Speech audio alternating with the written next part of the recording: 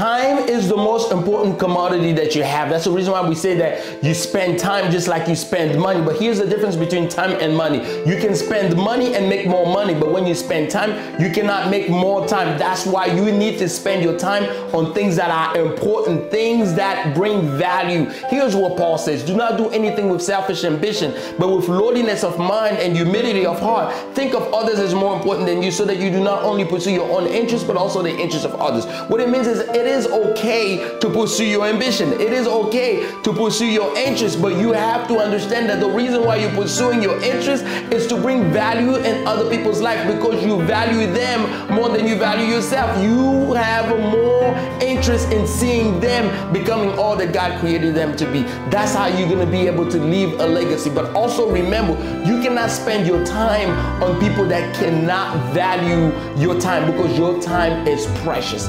God bless you.